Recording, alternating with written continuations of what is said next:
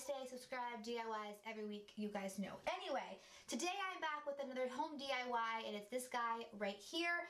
I have a new toilet paper holder, and this is actually covering a hole in the wall. The previous owners, for some reason, they did not use a drywall screw whenever they put their toilet paper holder in, so it eventually made its way out, and it made a pretty big hole, which was surprising.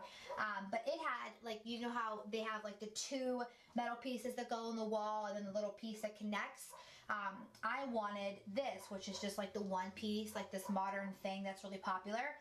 I want to pause and say, if you guys can hear that, that is my neighbor's dog. We waited here so long for her to go back inside, but I guess she's just going to be outside for a while. And I needed to film this, so I'm sorry, but you know, she's roaming free. Anyway, so I wanted something that was like farmhouse look, something that would cover the hole, and you know, something that just would fit into my decor. And this is what we came up with. It was super simple. We purchased this from the hardware store, a new toilet paper holder, and then this is just like less than $2 in lumber and some screws, and there's just a couple little tricks to doing it, so we're going to show you guys that. It was really simple, which you'll see in the video. So anyway, here's the video. Please stay, please subscribe. Alright.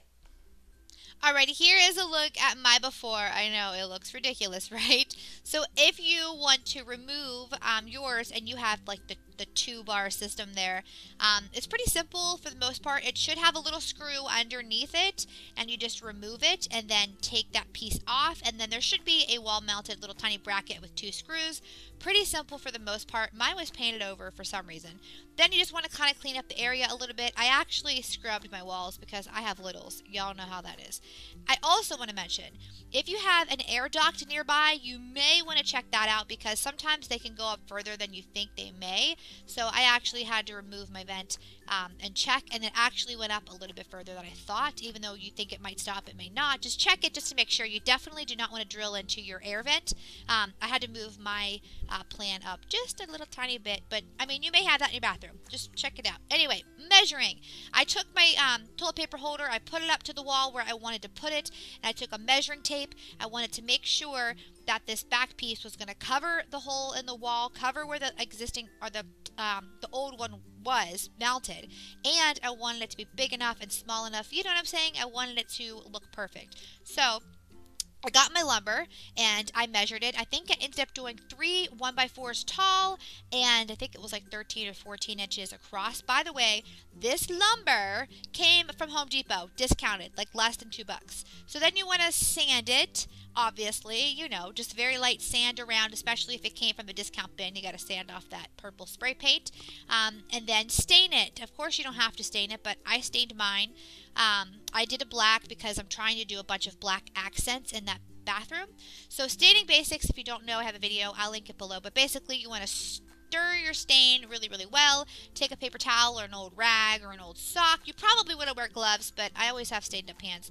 And then you want to wipe it over your board pretty lightly. Don't soak it too much.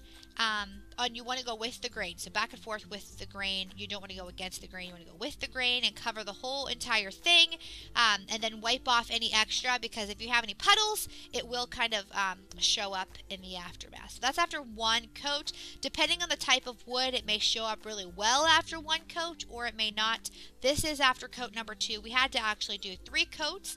This is after coat number 3. This is not put together. This is just me in the bathroom trying to see where I wanted to mount it, you know, together. So anyway, now I'm going to start with the first board to cover the hole. So whether that's the middle one, the top one, the bottom one, whichever one you'd like. I just dropped my mouse.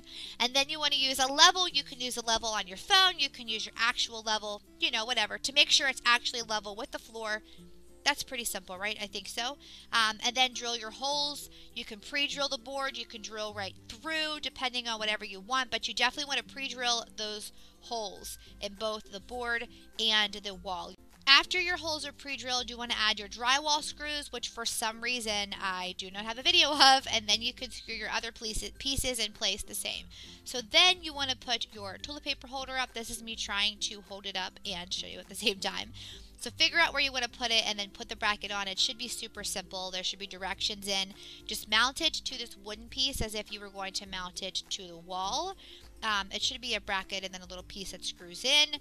But again, your instructions will show you. But that is it. Super easy peasy. It took a couple days to get done because you have to wait for the stain to dry, you know, that kind of stuff. But I love, love, love the way this turned out. And I actually made some extra wooden, like black wooden accents to go in the bathroom to match it. And again, I will have my whole transformation video soon, and I will link it below. But anyway, that is it. If you have any comments, questions, suggestions, please let me know in the comments below. I just dropped my mouse again, y'all. I tell you what today. Anyway, that is it. Please stay. Please subscribe for more DIYs. It means the world to me that you guys watch my videos. Bye, y'all. Love yins.